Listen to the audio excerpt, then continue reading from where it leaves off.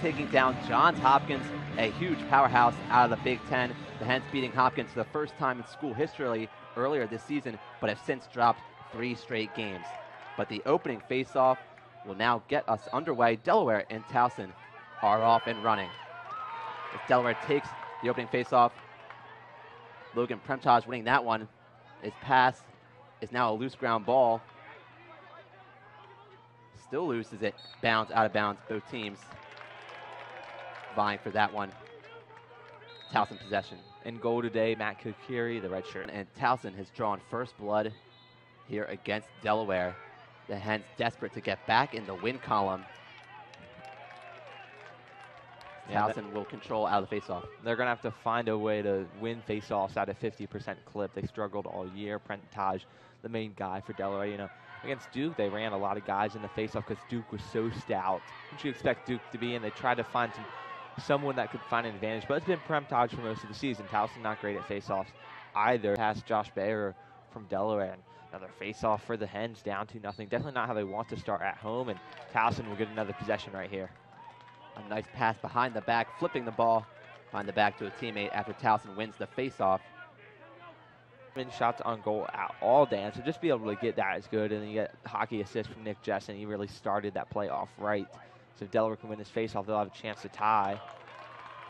As the possible faceoff violation call sends it to Delaware before a formal faceoff can occur between these local foes.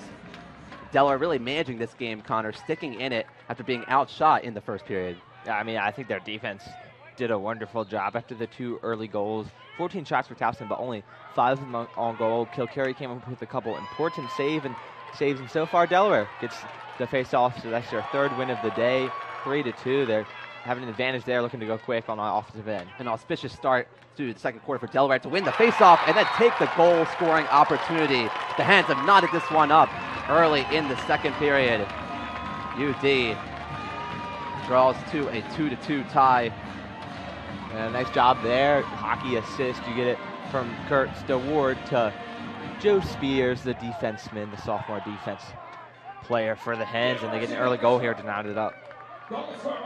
Spears gets the chance to get in the goal for really a rare opportunity for a defenseman, just his 2nd goal of the season, but he was in the right spot, the right time, took the close range shot, and converted.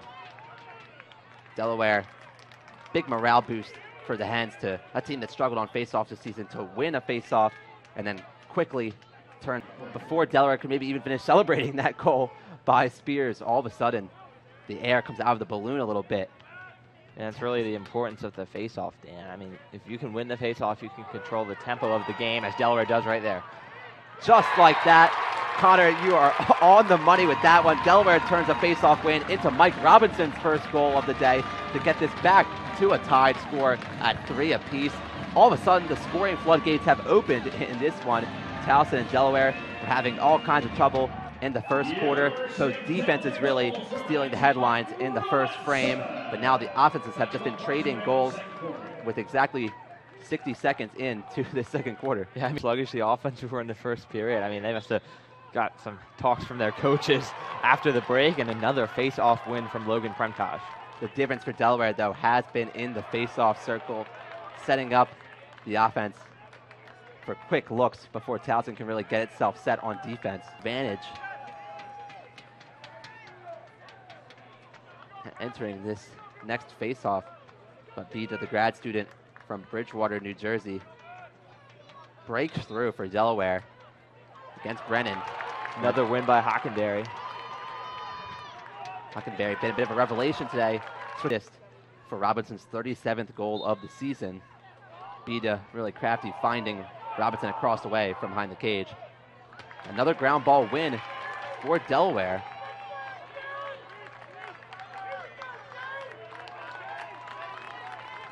And take some contested shots.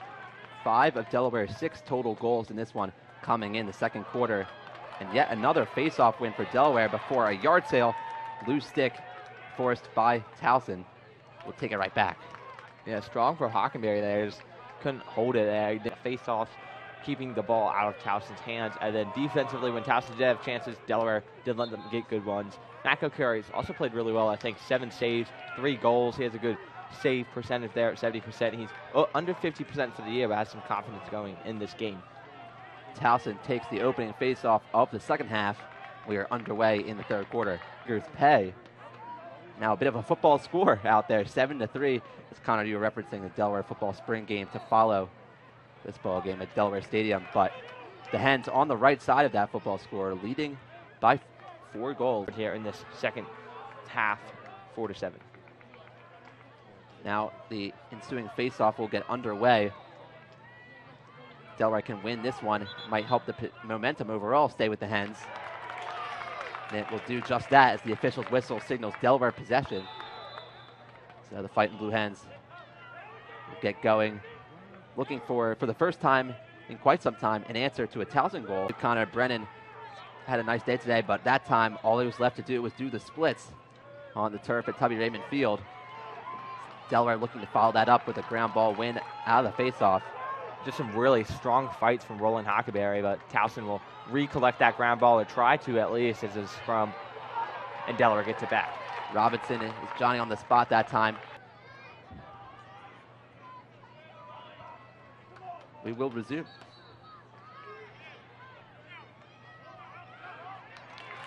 Towson takes the faceoff to stack back-to-back possessions. The Tigers going to put some more pressure on Delaware on the run with the head of steam. Shot stopped by Kilkiri. Shot by Constantinides.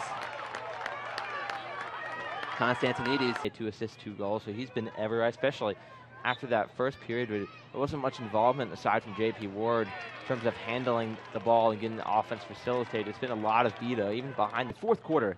CAA men's lacrosse between Towson and Delaware. Tigers and Fighting Blue Hens going at it. And this one, after a slow first quarter in terms of scoring, Delaware picking it up in the second. With Constantinides. Delaware and Towson go back at it right there in the face-off circle. It's a key point, Connor, you're making, as Delaware really was helped in its run by success it's had in the face-off circle today that really hasn't been present all season for UD. Yeah, and that'll give another possession there to Towson after 7-9, and it's kind of same song, same dance as the UMass game for the Hens. They're faltering a lead that was once at 4. Bender, the sidearm, pretty goal for Towson as it goes to a 2-goal lead for Delaware. The Blue Hens feeling the squeeze more as we have entered the fourth quarter. And Towson wins the ground ball shortly after the faceoff. And a bad pass there though from Constant. Now has 10 goals on the season. It's an important one for Delaware. Get the Fighting Blue Hens back to 3-goal lead, but Towson does take the faceoff to attempt an answer, as now the ground ball is loose. Physicality reigns supreme in this sequence. Both teams going at it. It continues to squirt loose. Ground ball still on the loose until a yard sale. Lost stick by Towson. And the sequence concludes with a goal by Delaware. J.P. Ward from point blank range. Just a physical sequence. All you can chalk that one up to. The ground ball goes all the way to Ward, who finishes the goal opportunity for Delaware. Constantinides had another bad pass there after winning the faceoff, basically, and it gave the Hens a chance to get the ground ball, and Towson just couldn't get the ground ball, ran it all the way down to their own 20 trying to pick it up, and Delaware could reverse. I mean, we have a 2-on-1, and you have Kurtz and Ward down there. It's basically impossible to stop. Task Brennan cannot stand up to, and big 4-goal lead that Delaware gets complemented their offensive play. And just a telling stat in the team stats department, Towson 40 total shots and 23 shots on goal. Delaware 29 total shots and 23 shots on goal as well. So Delaware continues to be the more efficient offensive outfit, and it has helped buoy their lead. Now an 11-7 advantage as the face-off underway. Ultimately, it is Towson coming away with the offensive set. They've had our score as Kyle Berkeley gets his 17th goal of the season to get it back to more manageable situation for Towson. Still work to do for the Tigers, but they're one step closer. And a big face-off here. They have Hockenberry in for the Hens. He cannot win it against Constantinides.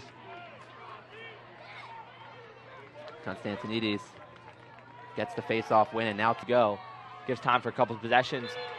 tough fight there, and that will be a Towson win. So Constantinides does his job once again. That was Roland Hockenberry out there. We'll see if Coach DeLuca goes with Premtage here. If the Towson shot there, Gallagher moving well off the ball, and they're going to put in Premtage here for a face-off that Delaware needs to win to clinch this victory. Gallagher's 4th goal of the season gets this one back to barn burner status. A close finish now at Delaware Stadium as the ball is loose. This play mirroring at first Delaware's goal on a ball that dribbled all the way to Towson's goal before a goal by Ward. But Delaware controls with a penalty drawn by Delaware, at least that would appear. Initially, Delaware in full celebration mode. The crowd also approving of that flag. It looked to be a defensive foul on Towson, and that will take us into a timeout. Premtage there got the ground ball after not able to win the faceoff straight up. He